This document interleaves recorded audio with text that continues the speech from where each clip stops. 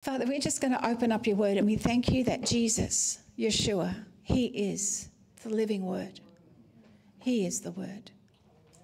And so we open the word, inviting Holy Spirit, the Spirit of truth, to minister. That Yeshua, you would be so exalted. That everything would be around you.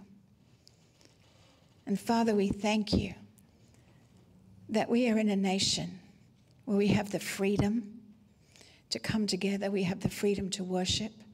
We have the freedom to open your word anytime we want to. And we thank you for that. So turn to Ephesians chapter 1. We're just, I know we've already taken up a fair bit of time, but, you know, nothing's as important as the word and the Holy Spirit. We're looking at Ephesians. We're going to be going through the book of Ephesians. We looked at it a week before last, and then last week we had our celebration days. But Ephesians is a drink of pure grace and truth, and you just got to drink deep. It's just the most amazing book. And we looked at it as an overview quite simply. The wealth, chapters 1 to 3, the walk, chapters 4 and 5, and first part of chapter 6, and the war. The wealth, the walk, and the war. The wealth is who we are and what we have in Christ. The walk is how to walk it out. And it starts that in Ephesians chapter 4, verse 1. And then it is the war. But notice that you can't go to war until you know your wealth. You don't go to war unless you know what you've got. You don't go to war unless you've taken stock. You don't go to war unless you know who's with you, who's not with you. You don't go to war unless you know what's happening. And so the war is at the end of the book. And it's like the Holy Spirit saying, there will be warfare. But I want you to know your wealth, who you are in Christ, what you have in Christ. I want you to know how to walk it out in the natural so that you're protected in the way that you live, and then you can go to war because you know who you are in Christ. Everything in the kingdom comes back to, apart from the king, comes back to identity. And that's one of the things that we sometimes don't quite have a grasp on, is who we are in Christ. So it's about the wealth, the walk, and the war. So today, okay, so I love Ephesians. Colossians is my favourite book. But Ephesians is amazing. It's almost like Paul is just so drunk in the Holy Ghost that he just can't wait to get out to you how amazing you are, how important you are, how much God loves you. It's like Paul's got this well just bubbling up on the inside, and even though he's in prison, he's the freest man that ever lived apart from Jesus. And so he's pouring out what God thinks about you. And so the first chapter, verses 1 to 14, is this amazing worship and praise. And then chapters 15 to the end, it's a prayer. It's like he can't help himself. Everything is up to the Father about Jesus. It's just pouring out. But he's wanting you to know who you are, how the Father sees you, how much the Father loves you. It is the best book. It's one of the best books. I say that about every book. Although I do struggle with Chronicles, name after name after name that only a mother could love, right? Oh, God. Praise God for Jabez, that little break in the middle, you know, but this is just amazing. And what it is, when you look at this is God's love letter to you. The Father has written a love letter to you, and it is addressed to you. It's authored by the Holy Ghost. Now, Paul might have penned it, but the Holy Spirit's the author. Amen. And he's just releasing it into your lives. And he's just got such a heart of passion. Like it's almost like his words trip over themselves. He even kind of repeats himself a couple of times. And we sometimes think of Paul as being this staid kind of killjoy kind of a person at times. But he's awesome. Yeah. And he is a little bit tipsy, I think, when he wrote this. Just a little bit on the wild side, just a little bit under the influence. Because, man, it's not like Romans. It's not like Romans. It's not like Hebrews. This is a completely different kind of letter. And so it's just, and there's, I think, about 15 references to Christ and 25. I hope I'm right. I haven't got a clue. I wrote it down somewhere. Who knows? But there's about 15 references to who we are in him, in Christ, in the Messiah, and about 25 to God as Father. So he's really trying to get a point across here. The other thing I want you to, I really, like, honestly, in these times that we're moving into, I'm not saying end times, I'm just saying the times we're moving into, there is, and it could well be end times, I'm just saying in these times, because times are changing so quickly. In these times, unless you know who you are in Christ, You can be knocked sideways. You can lose your footing a little bit. So we need to know who we are in Christ. And there is 143 scriptures in the New Testament that reveal who you are. 143 in Christ, with Christ, by whom, by the blood, in the blood. But the 143 scriptures that all talk about who you are as a new creation. Because we've got to realize when we gave our lives to Jesus Christ, we died at that place. Yeah. Who I was in the old Adam was crucified with Christ. Yes.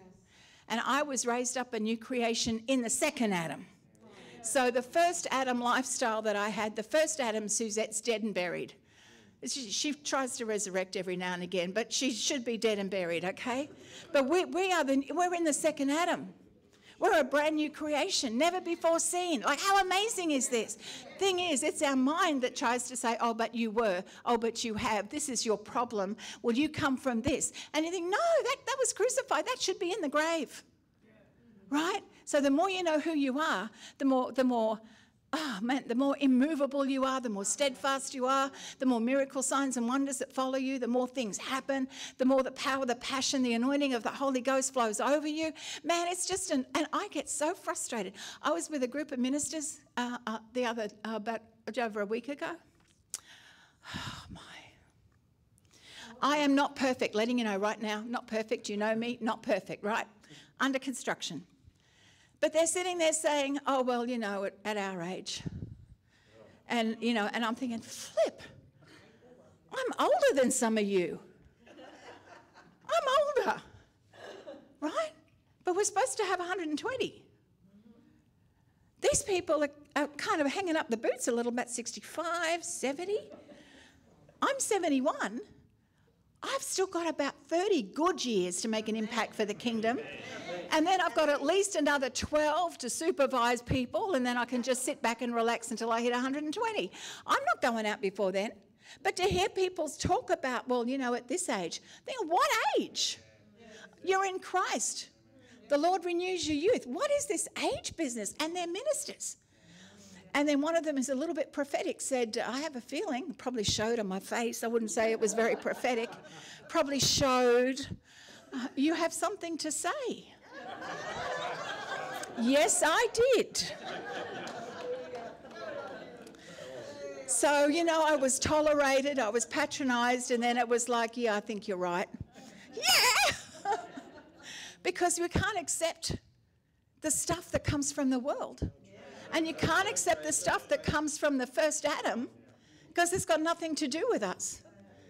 I might have to live here, but I'm in it, but I'm not of it. So, you know, we've got to, and I know you don't like the word change, but we are changing from glory to glory to glory, right?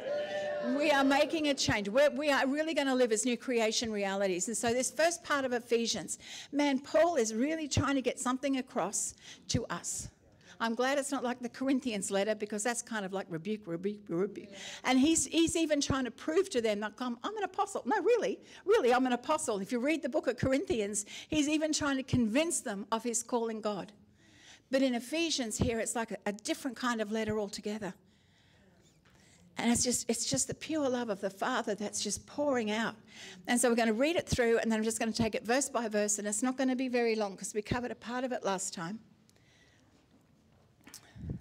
And we looked last time at Acts chapter 18 and 19, where there were 7 significant happenings that contributed to the church of Ephesus. And then we looked at Revelation chapter 2, verses 1 to 4, where the church of Ephesus was rebuked. They'd lost their first love. So we don't want to lose our first love. And some of the main Christ in this book of Ephesians, you'll see Christ as the fullness of God. You'll see Christ as the head of the church. He's the bridegroom. He's the giver of ministries. He's the grace of God, and he is our peace. Everything revolves around him. So the first 14 verses, which I will read now, are worship. And then he goes straight into a prayer, like he's just communing with God as he pours this out. Paul, an apostle of Jesus Christ by the will of God, to the saints who are in Ephesus and faithful in Christ Jesus, grace to you and peace from God our Father and the Lord Jesus Christ. Blessed be the God and Father of our Lord Jesus Christ, who has blessed us with every spiritual blessing in the heavenly places in Christ, just as he chose us in him before the foundation of the world, that we should be holy and without blame before him in love, having predestined us to adoption as sons by Jesus Christ to himself, according to the good pleasure of his will, to the praise of the glory of his grace, by which he made us accepted in the beloved. In him we have redemption through his blood, the forgiveness of sins according to the riches of his grace, which he made to abound toward us in all wisdom and prudence, having made known to us the mystery of his will, according to his good pleasure, which he purposed in himself, that in the dispensation of the fullness of the times he might gather together in one all things in Christ, both which are in heaven and which are on earth, in him. In him also we've obtained an inheritance, being predestined according to the purpose of him who works all things according to the counsel of his will, that we, who first trusted in Christ, should be to the praise of his glory. In him you also trusted, after you heard the word of truth, the gospel of your salvation, in whom also, having believed, you were sealed with the Holy Spirit of promise, who is the guarantee of our inheritance until the redemption of the purchased possession, to the praise of his glory. That's just so much, like you just want to take it, phrase by phrase. It's just awesome. But let me challenge you. Read it in the New Living. Read it in the Passion. Read it in the Message. Read it in a different translation. Because sometimes when we read the word, there is a spirit of familiarity. And in our head, we go, yeah, I know that. Yeah, I know that. No, we don't know that unless it's a living revelation in our heart. So, and look at, and Kurt, you'll appreciate what I'm saying here. Look at Young's literal translation. I checked it out today, Kurt. It's not that far different from it. But, but look it out in different translations. Check it out. What's it saying to you? Take it phrase by phrase. What is the phrase that is speaking to you? What is the phrase that's ministering to you?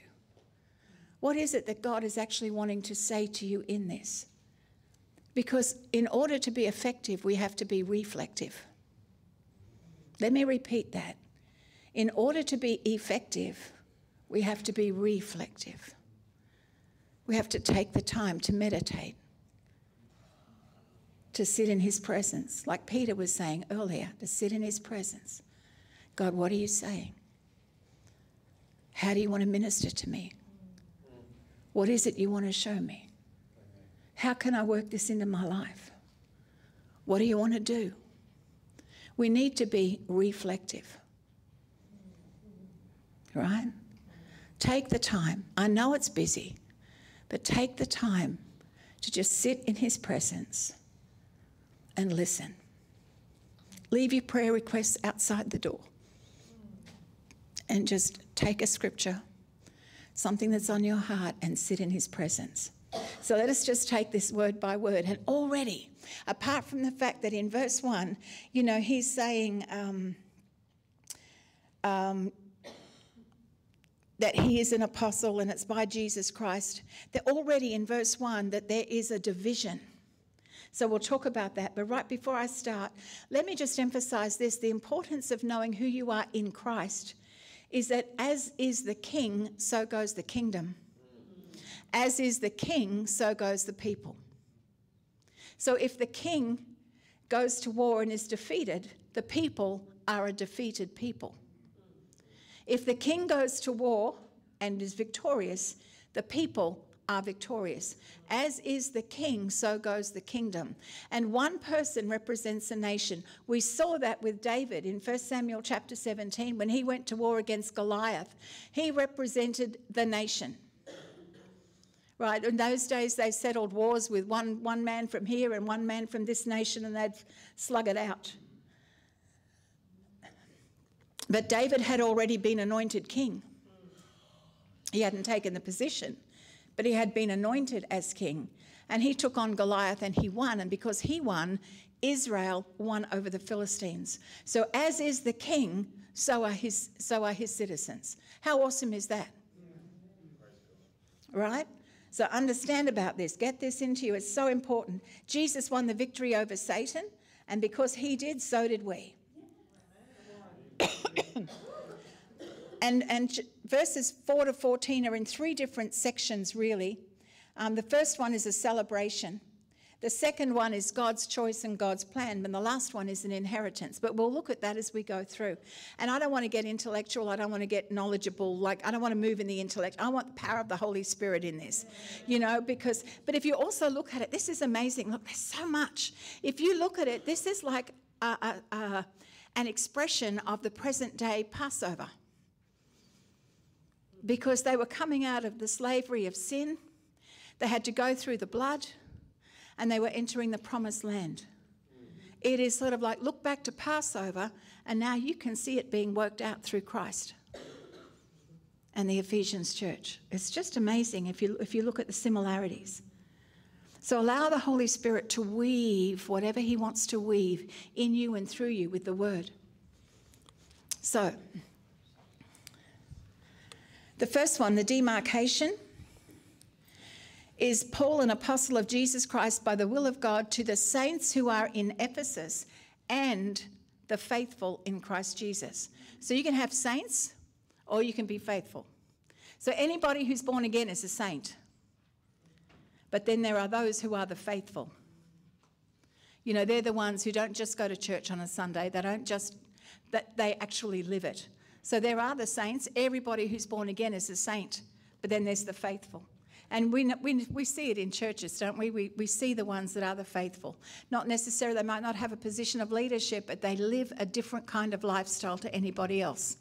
And so there's this demarcation here.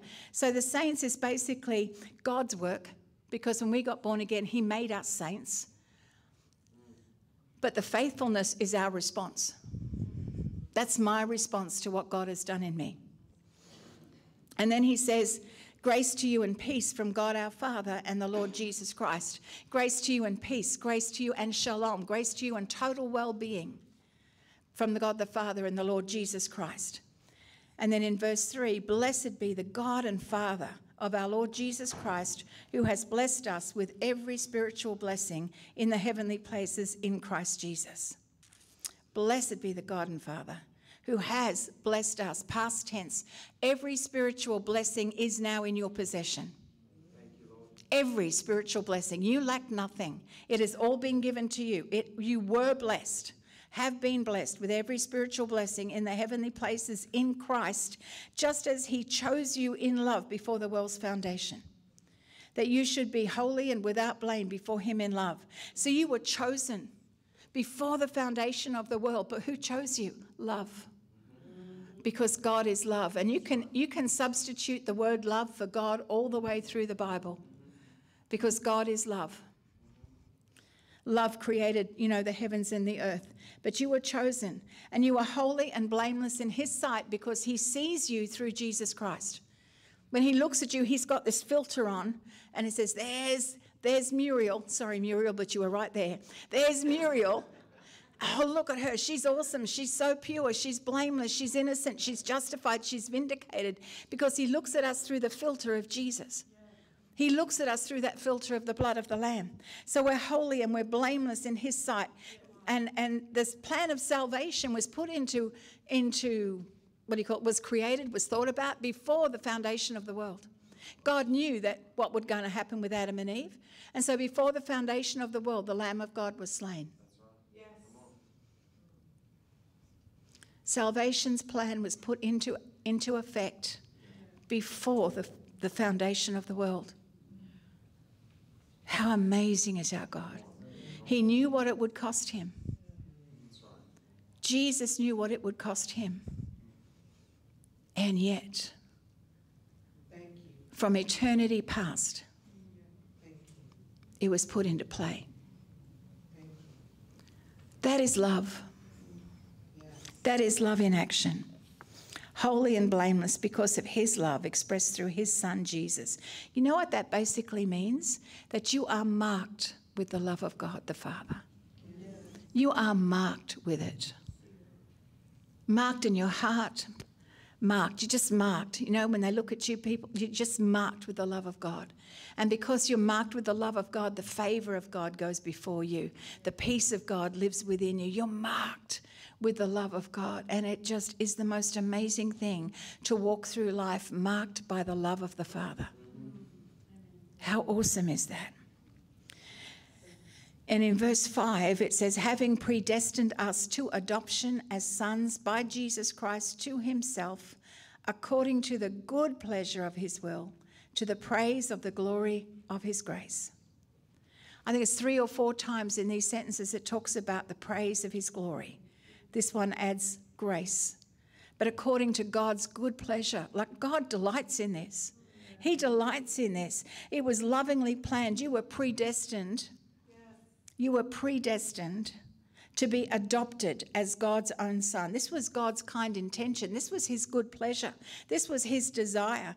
And that word predestined is found 4 times in the New Testament, 2 times in the book of Ephesians, and twice in Romans 8, verses 29 and 30. Let me tell you, and Paul is talking here, he was a Roman citizen, and an adoption in Rome was very different. So when someone was adopted, say there was a slave in a Roman family that was doing a great job, and the father of the family, the patriarch, looked at this slave and thought, you know what? I really love him. He's worked well. He's served well. I want to adopt him. And so that Roman master would sever every tie to servanthood, if for want of a better word. He'd sever every tie. And he would then go and say in the marketplace and say to his family, I am now his father, and I am the full owner of him, and I have all legal rights.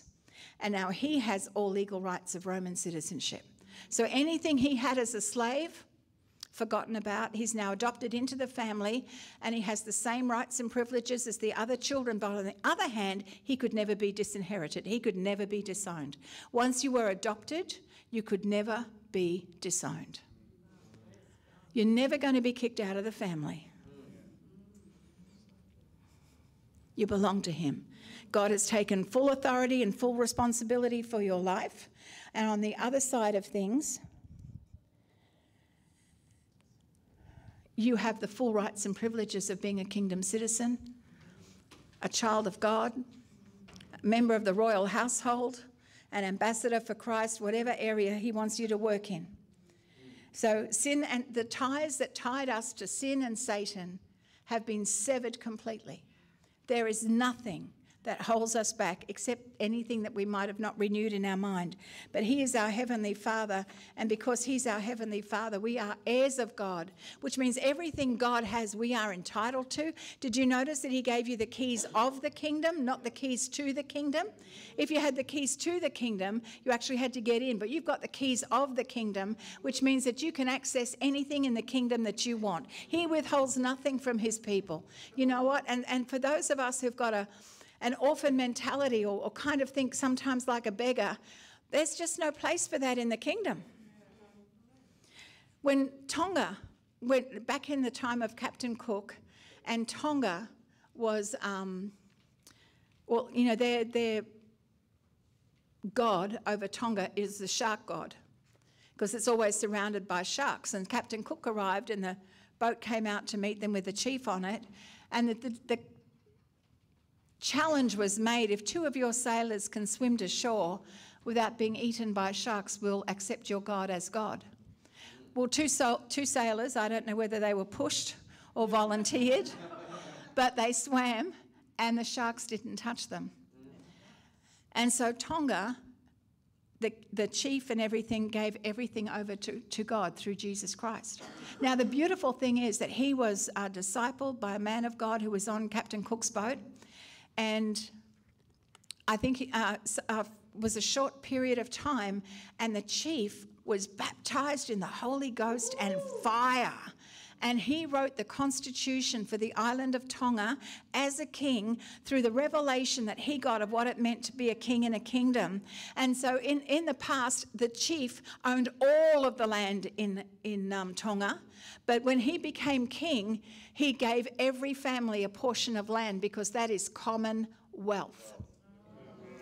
That is common wealth.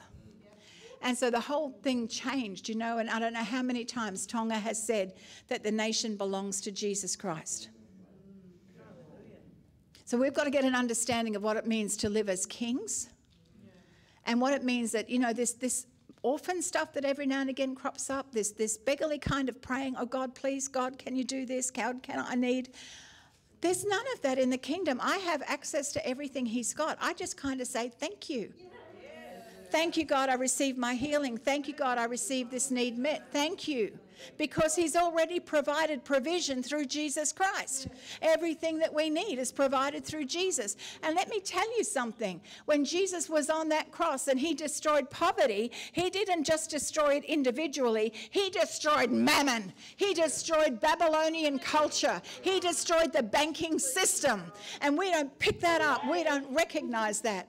We don't get it at all in Jesus' name. We don't understand what's going on. I have no idea what's going on.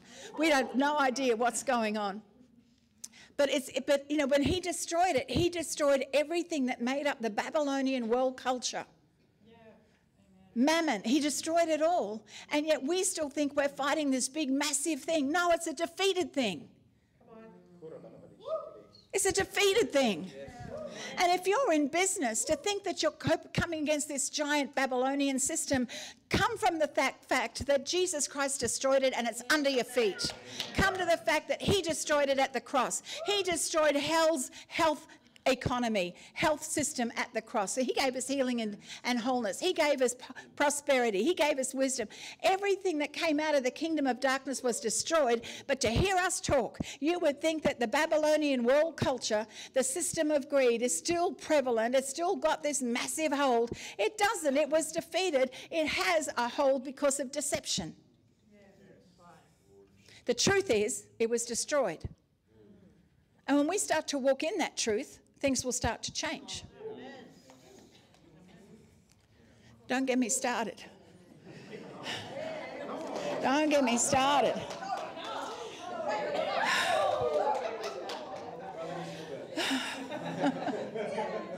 We've really got to get a hold on this, because half the time what we pray for is something that Jesus has already given us. The way we live is sometimes because it's something that we don't realize Jesus has already destroyed, and he's given us the opposite. We should be living so differently, and I look back to where I came from, single mum, 6 kids on a pension, and now I travel the world preaching the gospel, training in prayer, doing all sorts of things. Looking back, who would have thunk it? Definitely not me. I wouldn't have thunk that. All I thought about was putting the next meal on the table and keeping food on the table, clothes on the kids' back, a roof over our heads. And now look at this. It's just been amazing. But it's when you recognize nothing can stand against me. Right? You've got to get that righteous anger. I am in Christ. If you're in the King, nothing can come against you. You are as unshakable as the King is unshakable. Amen? You live in an unshakable kingdom. That's who you are. You cannot be shaken. You're in Christ. You are so, look, honestly, what is it that we come to church and we lose sense of what God is trying to tell us? Instead of the revelation, we go by intellect. And we look at the tree of the knowledge of good and evil instead of the tree of life. Everything Jesus Christ has, you are. Everything he possesses, you possess. You lack nothing. You walk into a room and you walk in as Christ. You change the atmosphere by walking in. And we've got to get this righteous anger when the enemy comes against us. How dare you? How dare you come against God's anointed? How dare you touch what God has paid for? God owns me, right? God owns us. He paid for us with the blood of Jesus. We are not our own. I now have a new owner. It's no longer Satan, because when I was in the kingdom of darkness, he owned me. But God paid the price through Jesus Christ, and God owns me. God paid the price. God bought me. I belong to him. So how dare you touch God's property? The other aspect of it, you cannot accept one thing from the kingdom of darkness. Not one thing. The other aspect of it. You want to take me on? I've seen a few Rambo movies. I've seen Stallone. I've seen it. But I have actually stood in my room and said, "Do you want to take me on? Come and have a go." Because behind me, I have Jesus Christ. I am covered in the blood, and the government of heaven backs me. So you really want to take me on? You really want to touch God's anointed? You really want to know what it's like?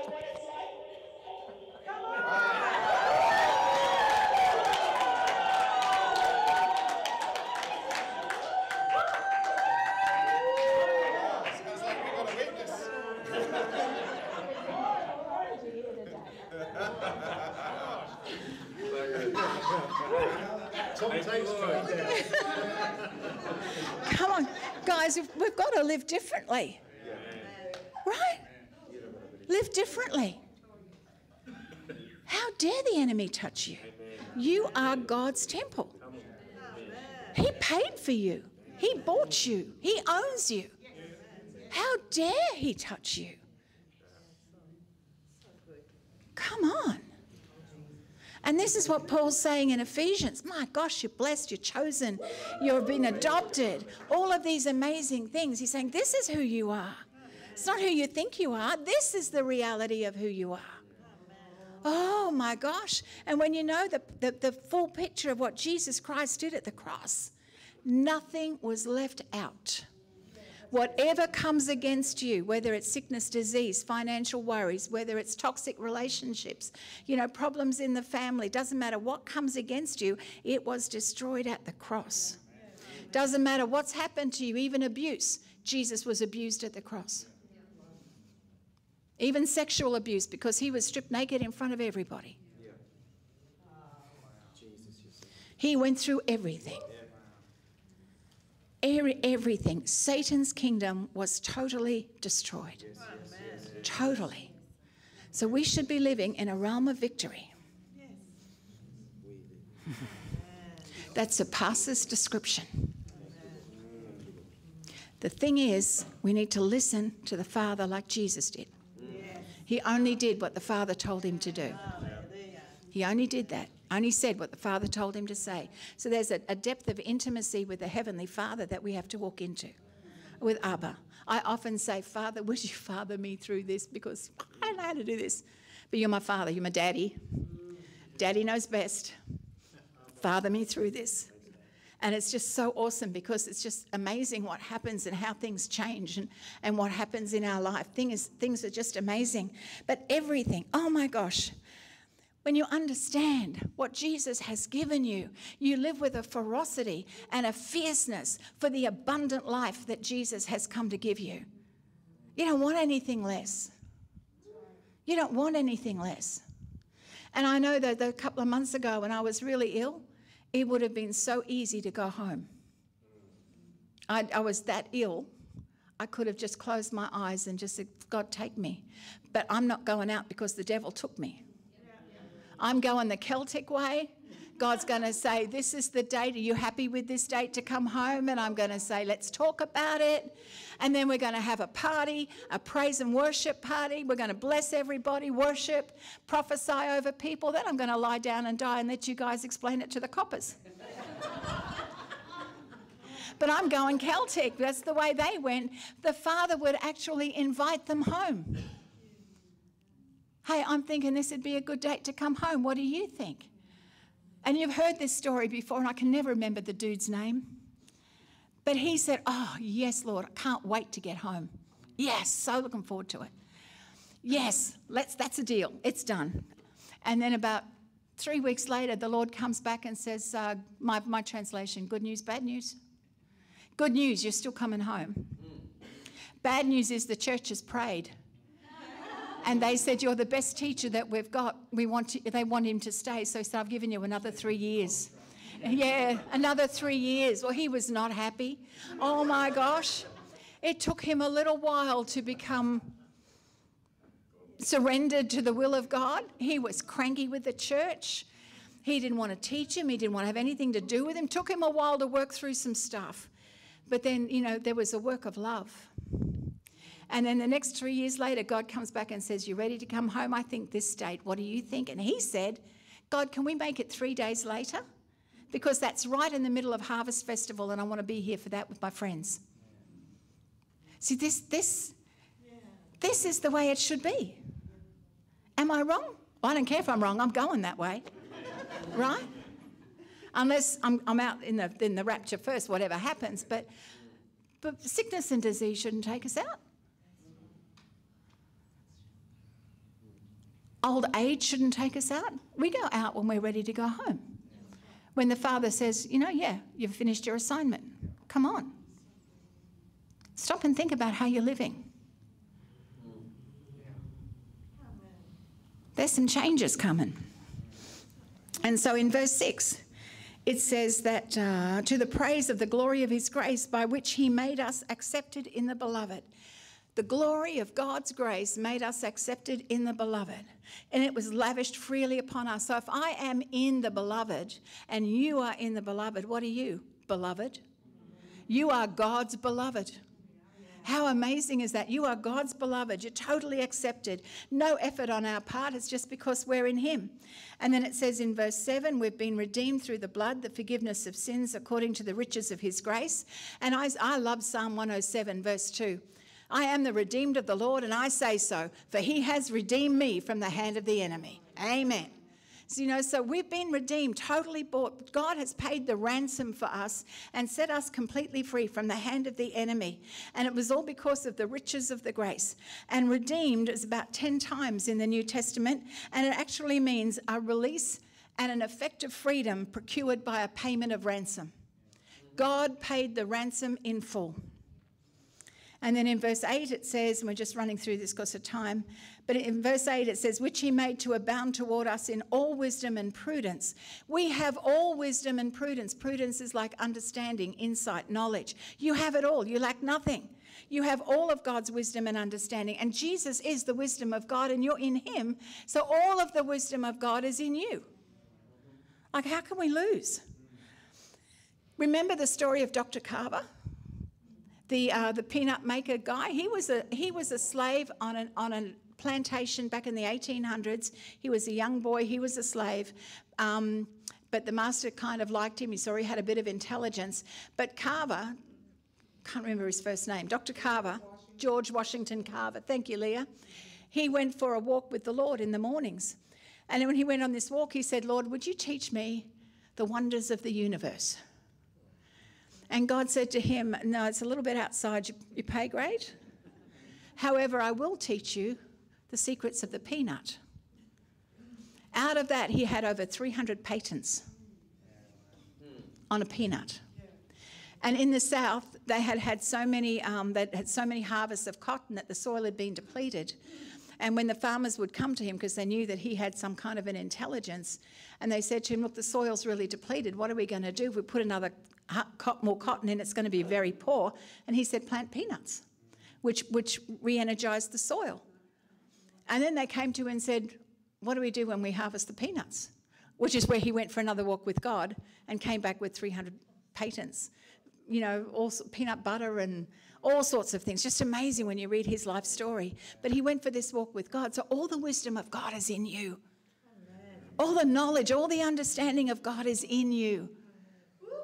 You lack nothing.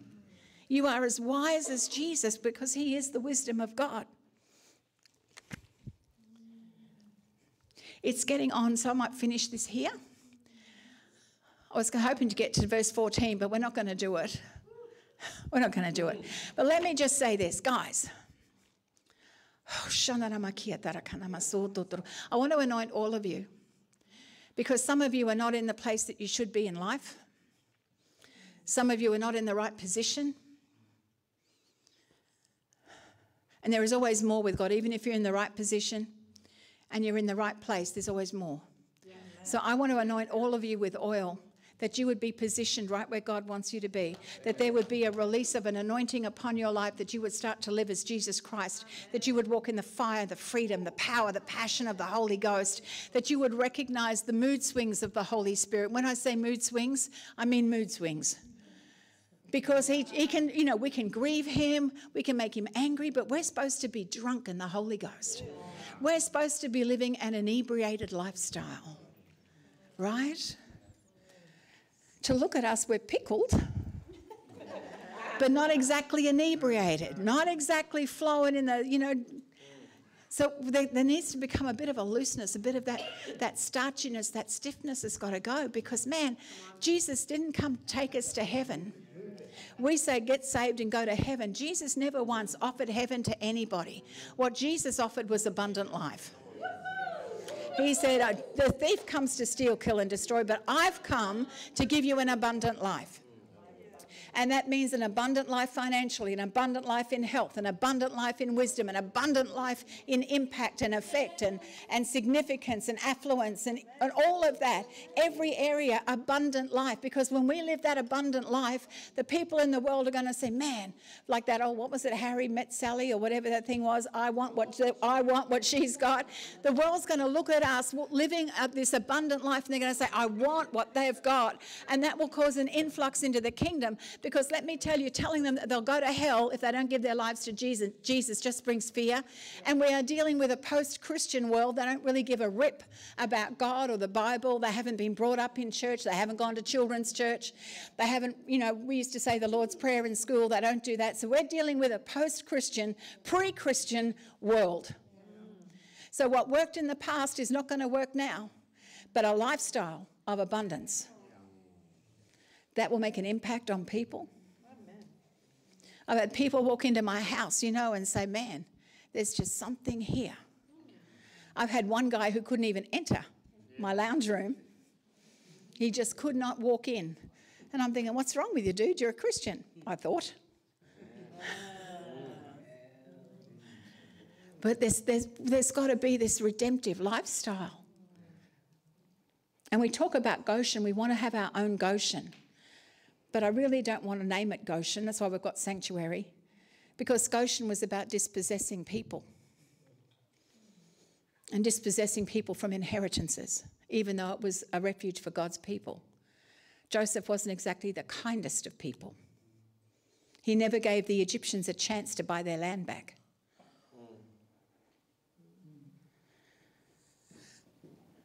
That's right. Sorry? Joseph never gave the Egyptians a chance to buy their land back. It was like, we'll run out of money, then I'll take your cattle. Run out of cattle, then I'll take your land. Take your children. And then there was no real redemption or salvation back. So we've got to live differently. It's that abundant lifestyle. But I want you to see at that cross, Jesus Christ destroyed everything that would ever come against you. I don't care what it is. I don't care whether it's stage 4 cancer. I don't care whether it's an ingrown toenail. I don't care whether it's a debt that you can't pay or a house you can't afford to buy. I don't care. Jesus destroyed it at the cross. And when we walk in that victory and we understand that everything that belongs to the kingdom of heaven is now ours, you live differently. You don't go saying, God, give me wisdom. It's, oh my gosh, Jesus, thank you. You are the wisdom of God. You live inside me. Just what wisdom do I need for this? Right? We ask him for things we already have. When my kids did that to me when they were little, I got cranky. I mean, you can just open the fridge and help yourself. They did anyway, but you know what I mean? If they ask for stuff. And we heard this, was it Friday night, Danielle? I think we heard it in the training we're doing. Your child doesn't come to you and say, Mum, I gave away 1/10 of my sandwich at school today. Can I please, I've tithed my lunch. Can I please have dinner? It's not about that. It's not about tithing religiously. It's about tithing as Abraham did it out of pure gratitude and praise for what God has done. Tithe was not instituted by God. It was instituted by Abram, who was so grateful that he said, this is all I just want to give back. God is so good. God is so good.